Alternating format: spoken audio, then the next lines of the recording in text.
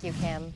Well, you got to see it. This had people driving by calling 911 in Camas. A tiger on top of an SUV, but it turns out it was only a toy. Now, this is what they saw, a really large stuffed tiger tied to the roof of an SUV.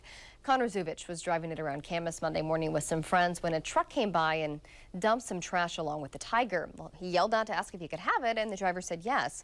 Connor says, well, he didn't know what to do with it, so he just stuck it on top of his car, and that's when he and his friends cruised around Camas Lake. Then he saw police lights. Before long, I had a police cruiser behind me coming right up on me and then flipped on his lights.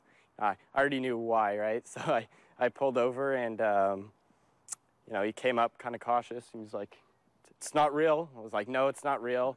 And he started laughing. He goes, "Okay, I need to take a couple pictures then for my dispatch and my buddies at the department." I was like, "Hey, have at it," And so I took a few pictures with his car behind mine, because it looks pretty cool.